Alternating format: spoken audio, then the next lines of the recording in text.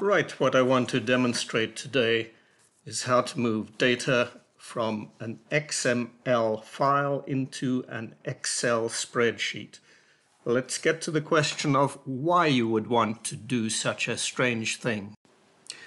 As an example, here is a web page from the US Treasury Department.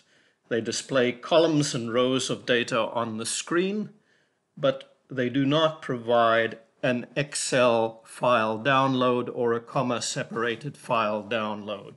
What they do provide is the option to look at XML data, and that's why we need options to put XML data into an Excel spreadsheet. I'll open the XML data by clicking on this icon.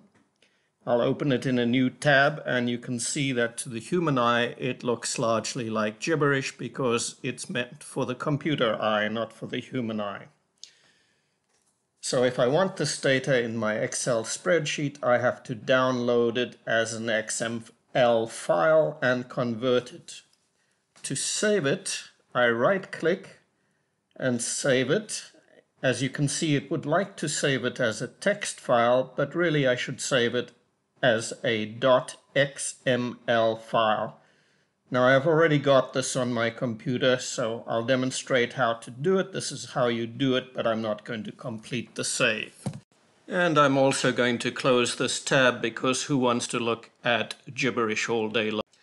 So assuming I've got this downloaded onto my laptop, I set up my column structures, date, 5-year, 10-year, to match the anticipated structure that I saw in my source for this data. And now I need to tell Excel where the file is and how to map the data from the file back into Excel. To do this, I go to Developer,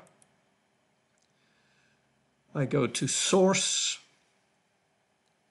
and I create a map. A map merely says this field in the downloaded file maps to this column in my Excel spreadsheet. You'll also see the word schema used instead of map. It's the same thing. So let's do an XML map. Let's point to the file that I'm using.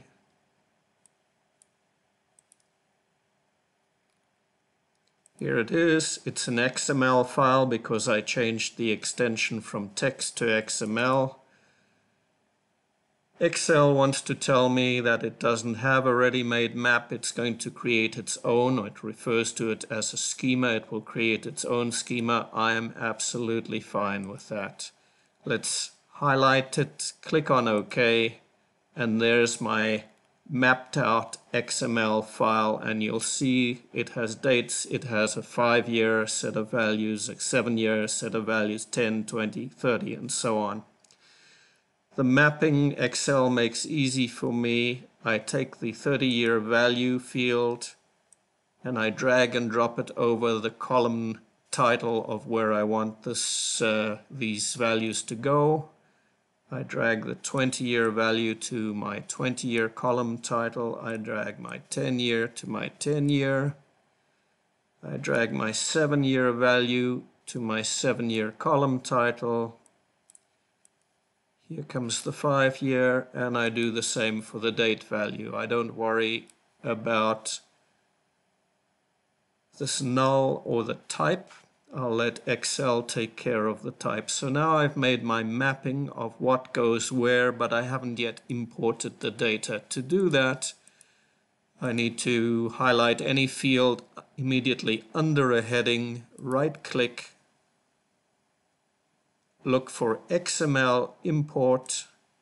It'll say which file are you importing from. Not surprisingly, it's exactly the same file as I used to create the map. I press import, and Bob's your uncle more or less, except for a couple of minor adjustments. First of all, I noticed that the date field isn't sorted properly. It should start in 2003. Let's sort from oldest to newest. There we go. It'll go from 2003 until today's date. The number formats and the date formats are great in these columns, but in the last two columns where there's a mix of blank values and numeric values, Excel is confused and gives me the warning that to be safe, it stored this number as a text. It does warn me about it, so it gives me the option to change it. I'm going to select all the numbers in this column. Again, having a look at the warning, number stored as text, having them all selected, convert them to numbers. I'll do the same for the 30-year column. Select all the numbers that are stored as text. Click on the warning sign, left click on the warning sign, convert to numbers. Bob's your uncle.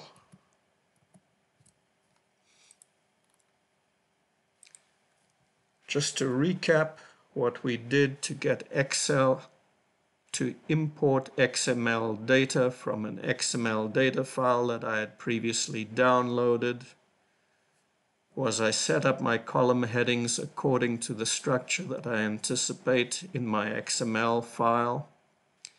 I then went to Developer, Source, created my XML map, which you can see here, positioned my cursor immediately under the heading, right-clicked, and did an import of XML data. That's the end of the recap, and I hope that's helpful to you. There you go.